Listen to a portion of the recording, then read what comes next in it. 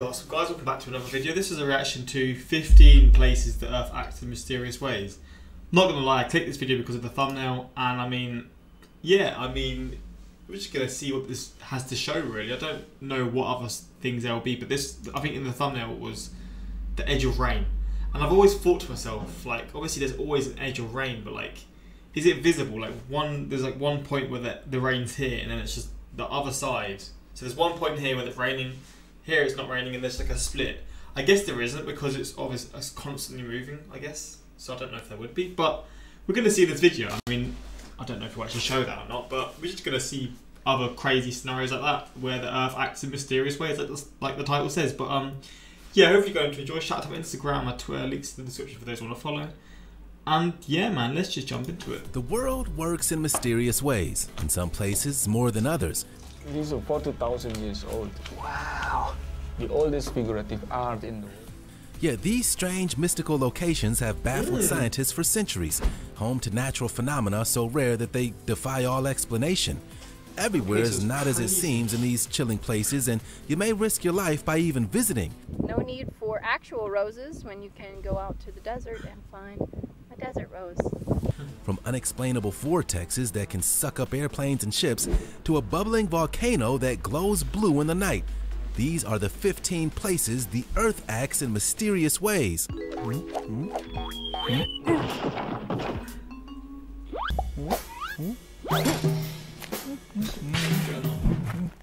The edge of rain. This mysterious phenomenon. See, I have a feeling the edge of rain is never actually like this. Like, you can't actually ever see it like this. I've got no proof of it, but I just have a feeling that's not. But if there was ever a scenario where it has ever been like this, I would love to see a video of it or something, because that would blow my mind. It's so rare that many people debate whether it's really existing at all. The edge of rain is a spectacular sight that only a select few will ever get to witness, and is described as resembling a wall of water or a curtain of rain. Yeah, this strange occurrence is the moment when one cloud that hasn't clumped up with other clouds to form a weather front passes over, bringing with it an individual rainfall. These individual clouds are usually small, and due to the fact that they are fast moving, it's been said that you can see them coming over the horizon, moving towards you. The edge of the rain leaves one side of you wet and the other side dry, with such a localized fall of rain that you could even jump in and out of the rain. Sounds pretty amazing, right? So how do they work? Well, it's all to do with the dramatic increase in the collision rate of microscopic water droplets due to the turbulence intensity in the atmosphere. Okay, so you might need a science degree to understand how the edge of rain really works, but it's still a cool sight nonetheless. Have you guys ever seen this exciting event?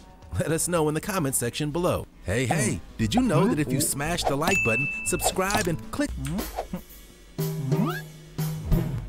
the Eye of the Sahara? This giant mysterious formation can barely be seen with the naked eye at a ground level, but has been fascinating astronauts. This looks like it's from like Jupiter, the massive storm on Jupiter. For decades. Yep, the Eye of the Sahara, otherwise known as the Rakat's. This does not look like Earth at all, man.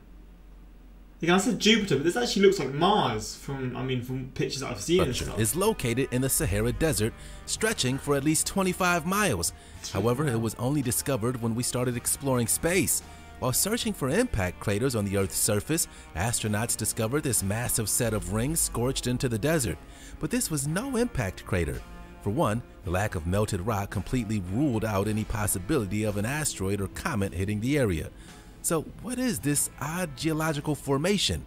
Well, there's many theories, including one that describes the eye as the remains of the lost city of Atlantis.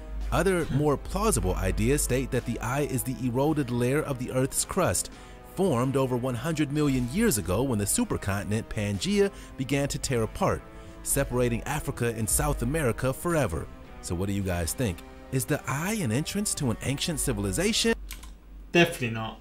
There's no way someone lived this deep in the desert and survived back in however long ago this or was. Living. I mean, I don't know. Maybe people were able to survive in these sort of environments, but I don't know how, because there's not like there wouldn't have been any sort of like systems to get water and stuff.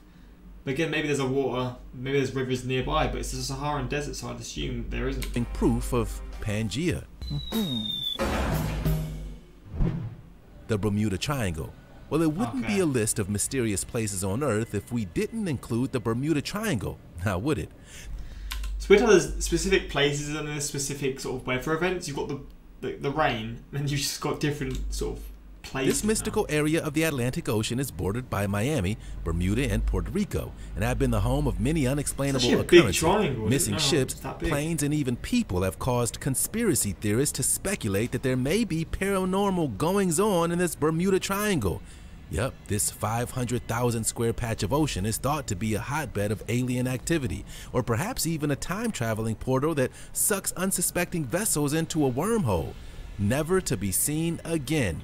Now, these theories may sound a bit crazy, but let's just say that the disappearances that have taken place in the Bermuda Triangle are very suspicious. Christopher Columbus first complained about strange compass readings when he passed through the region of his first voyage to America, as well as a great flame of fire crashing into the sea.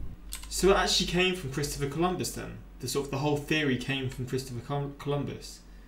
Is that sort of what he's saying? Then in 1918, the USS Cyclops, a 542-foot Navy ship with a crew of 300 men aboard, disappeared without any distress signals, and the ship and its passengers were never found. Hundreds of boats met their end in these deadly waters. Planes have gone missing over the Bermuda Triangle, only for the rescue team sent out to find them to go missing too. Yep. Yeah, I heard about a story to do with that. That was a crazy one. If that's the specific one that I think Lamino went over, that one was a wild The mysteries behind the Bermuda Triangle may never be solved, but we sure like to wonder what's really going on here. Kauai-Egan Lake. When we think of volcanoes, we usually think of fiery red-hot lava and glowing orange embers. But Kauai-Egan Lake in Java is a whole different story.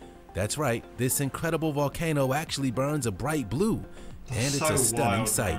Home to most of the world's volcanoes, Java itself was formed from volcanic eruptions. So it's only fitting that this totally unique caldera is located on this one-of-a-kind island. So why does this mysterious volcano glow neon blue? Well, it's all down to the sulfuric gases pouring out of a natural steam vent in the volcano. As the sulfur meets the oxygen in the air, they ignite, turning a vibrant shade of blue. You can even take a nighttime trek after midnight in order to catch a glimpse of the volcano at its most breathtaking. It's a once-in-a-lifetime hike, but make sure you don't forget to pack safety goggles and a gas mask. These noxious fumes are so strong that they can impair your vision and make it difficult to breathe. But is the struggle worth it? I say yes. Just look at this awesome natural wonder. Would you take the trek to the blue volcano? The giant cashew tree of Natal. Oh man, I love me some cashew nuts. So, I mean, I'm hoping this is... Wait, are cashew nuts, do they grow on a tree? How do nuts grow?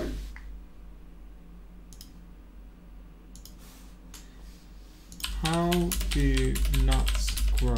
Or where? I don't know. Where do nuts grow? They grow on trees. I've never seen a nut tree.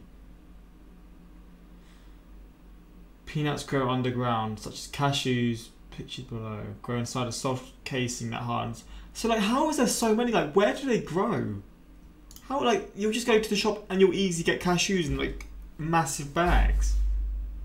So this is sort of what they'd be like, I guess. But that's obviously the monkey nuts. But, like, the more you know. I love my nuts.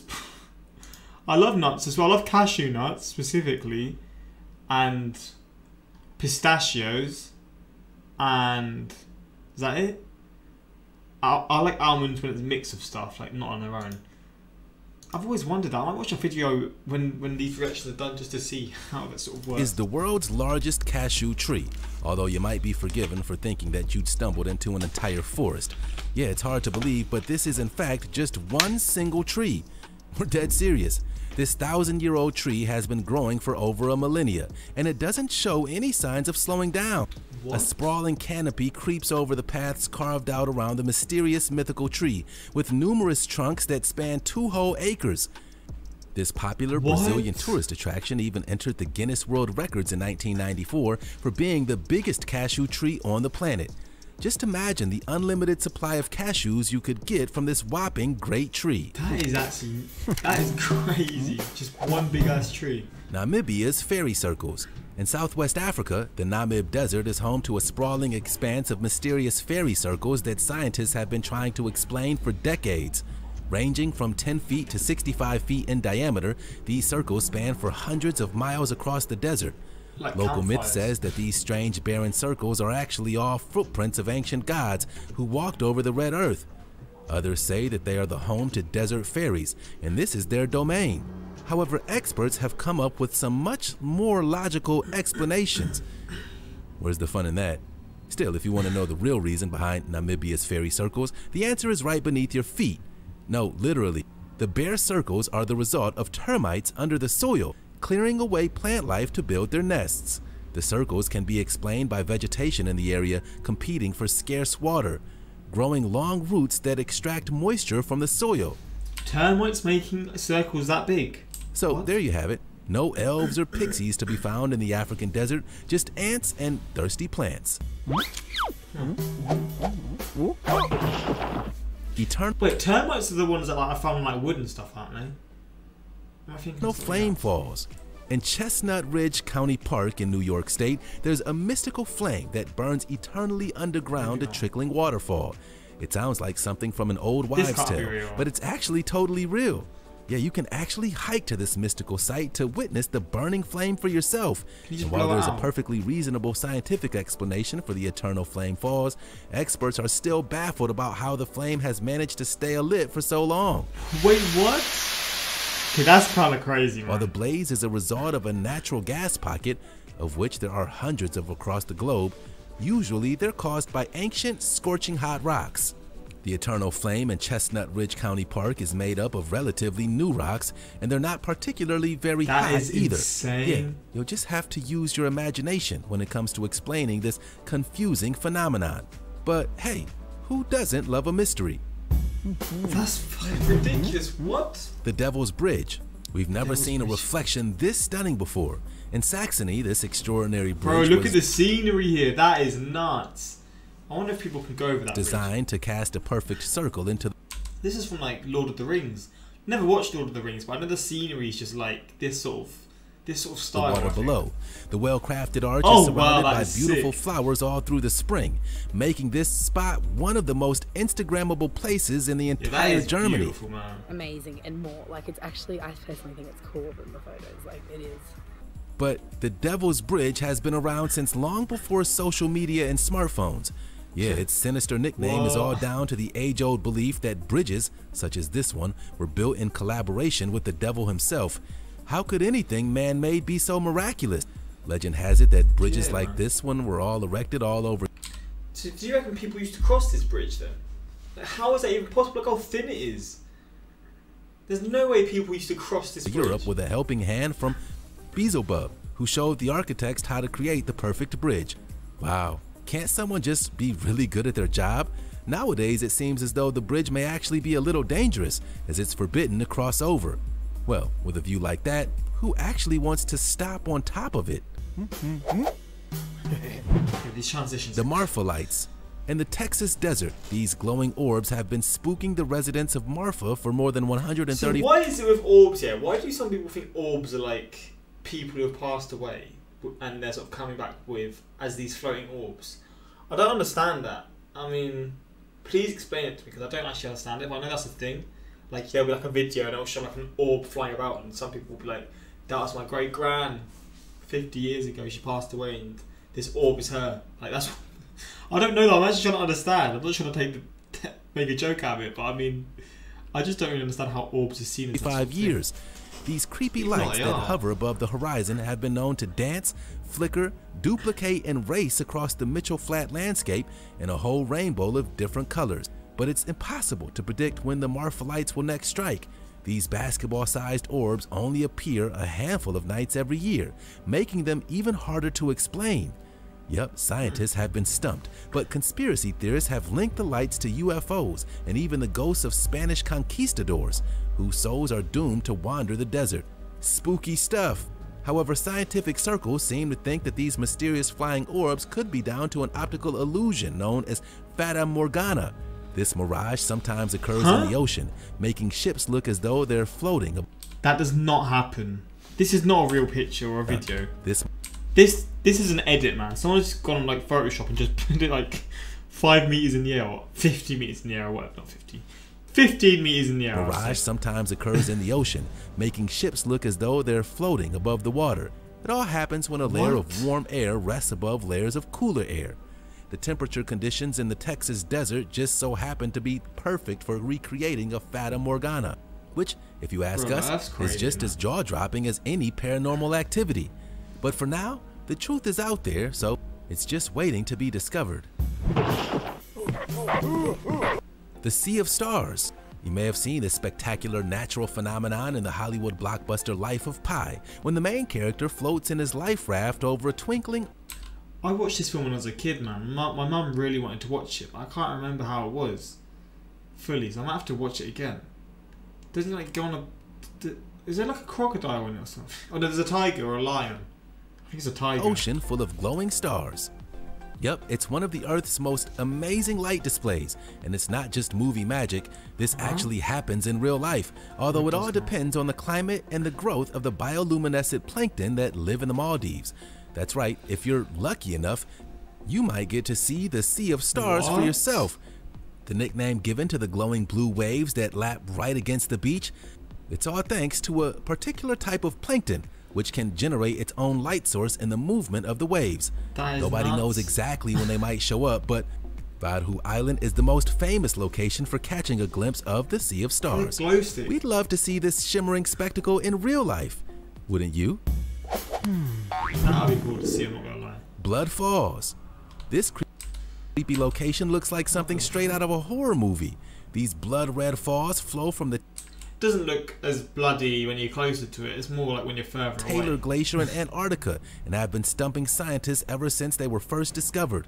You can only imagine the strange theories that must have gone through the people's heads when they first met this mysterious waterfall. It was thought that bright red algae blooms were causing this bloody phenomenon, but that would soon prove not to be the case. So, was there something more sinister lurking beneath the ice?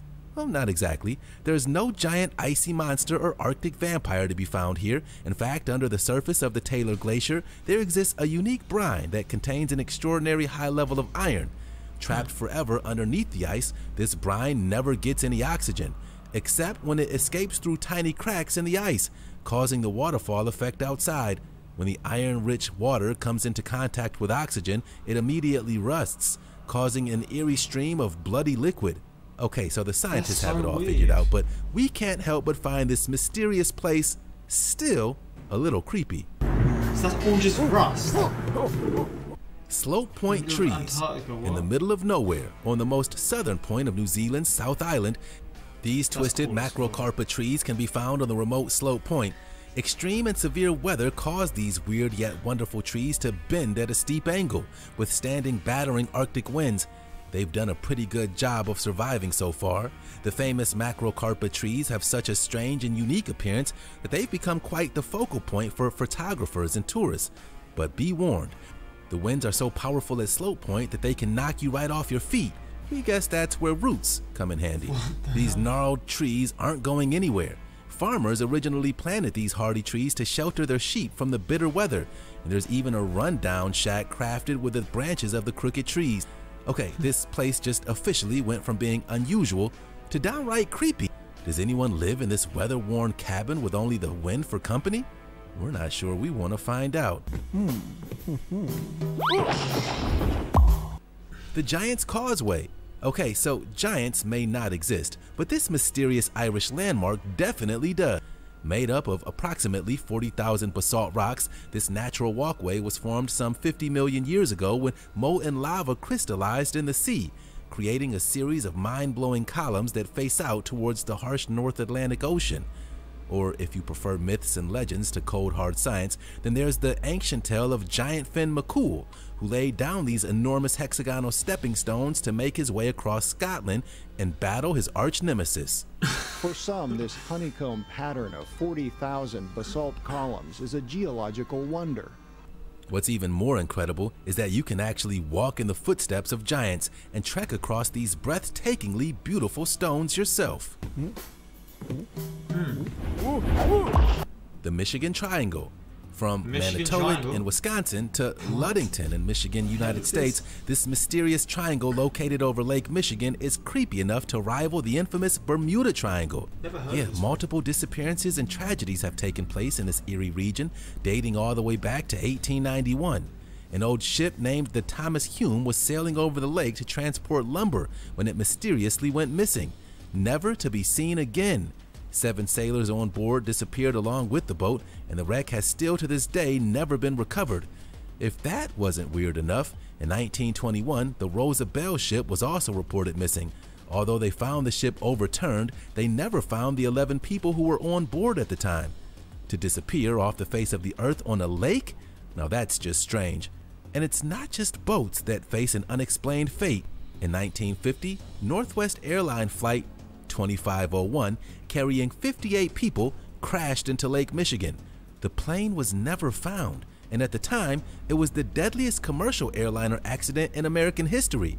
Okay, so how can you lose an entire airplane in a lake? Something very mysterious must be going on in that Michigan Triangle. Can someone please explain this to me? Because I don't think the Michigan Triangle was actually a thing, but why is this area just so prone to these things happening? Is it like the other waters just a lot more sort of, like, do people expect them to just sort of be like, I don't know, what's the word? Not very aggressive, like not to be aggressive, and they just think it's going to be like some sort of calm waters, and then it's like a surprise when it's not. But then that doesn't explain the plane obviously crashing. That might just be a coincidence. But yeah, I mean, maybe it's just unlucky. I mean, I wouldn't put it down to being a triangle, and just in that area it's just cursed or whatever. But I would wonder maybe there's sort of some sort of physics behind it, which actually sort of makes it make sense a bit more. Again, maybe it's to do with the water being more aggressive or something like that. Maybe it's all down to the 40-foot ancient stone circle found at the bottom of the lake back in 2007. With a similar arrangement to the famous Stonehenge, experts predicted it may date back to 10,000 years ago. So, is this some kind of time portal? Or is Lake Michigan just especially dangerous thanks to its extreme weather conditions? We'll let you decide. Well, there we go. That's probably it. India's Magnetic Hill. According to local legend, there's an unusual hill in Ladakh, India, where nothing works as it should. Yep, this gravity-defying location causes all kinds of strange phenomena, turning all logic and reason upside down. This place defies the laws of physics. At the famous Magnetic Hill, there's a freakishly powerful magnetic pull that causes cars to roll uphill, and there are even tales of aircraft that flew too low and lost control in this ominous mystery spot. But don't take our word for it, you can actually visit Ladakh's Magnetic Hill for yourself. This strange slope sits at an altitude of 14,000 feet and has become a popular tourist attraction for people who want to experience something out of this world. In a place where up equals down and down equals up, we're not sure what to believe. That's so wild. What the shit? There you have it. There's still so much. This man spilt water and it's going up the hill. We're not sure this world.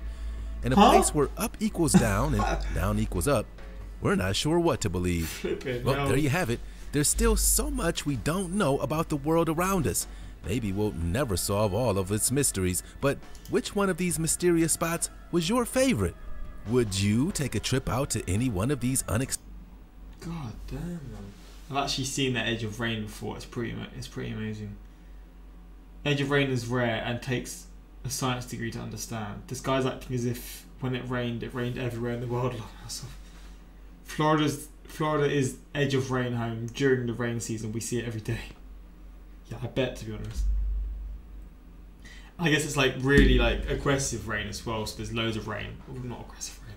Like just lots of rain, and it's like, so it's a lot more visible to see like the actual sort of cut-off point for where it is raining and from where it isn't raining. When you live in a country of tropical weather, you see the edge of rain quite often. We used to literally run after those precipitating clouds. The edge of rain is a rare event. Florida enters chat.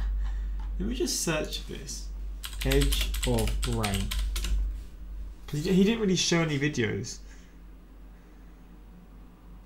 Oh, it's literally...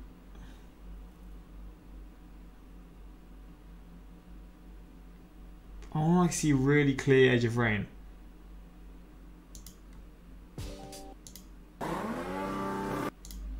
In recent years, a new... Huh? Maybe not.